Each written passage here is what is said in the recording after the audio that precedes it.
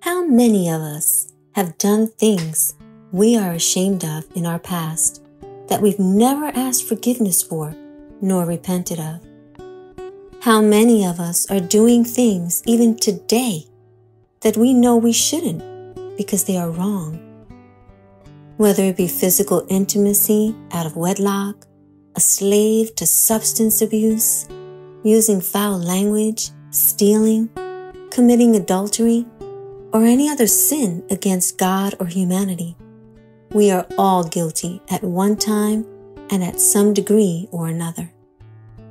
Romans chapter 3, verse 23 says, "For all have sinned and come short of the glory of God." If you are or have ever been guilty of any type of sin or wrongdoing, let me assure you, your life is not over. God has a purpose for you. You may not feel worthy, but please join me now as I offer up this special prayer to our Heavenly Father for His mercy and forgiveness. After all, Matthew chapter 9 verse 13 tells us, "But go ye and learn what that meaneth. I will have mercy and not sacrifice, for I am not come to call the righteous, but sinners to repentance." You can repeat after me if it will help you gain peace.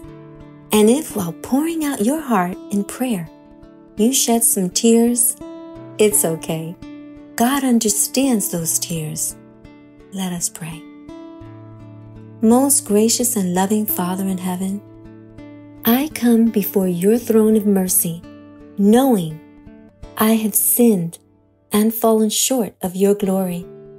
I have been brought low in the sight of all divine beings and unfallen worlds. I come not because I am worthy, but because there is one who is worthy, one who suffered much pain and died on the cross so that I can one day become part of his heavenly kingdom. That one I know to be not only my Redeemer, but my one and only true friend, Jesus Christ. Heavenly Father, you know all the darkness of my life. While bowed in prayer and with a sincere heart, O God, I ask your mercy and forgiveness. I claim your promise in Matthew chapter 7, verse 7.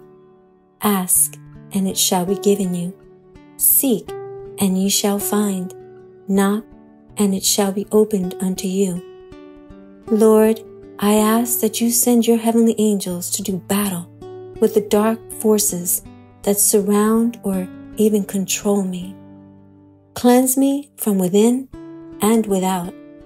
Please grant me power from on high to gain the victory over self and any cultivated or inherited tendencies to evil.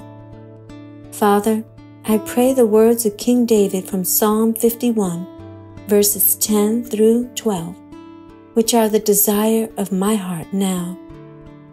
Create in me a clean heart, O God, and renew a right spirit within me. Cast me not away from thy presence, and take not thy Holy Spirit from me. Restore unto me the joy of thy salvation, and uphold me with thy free spirit.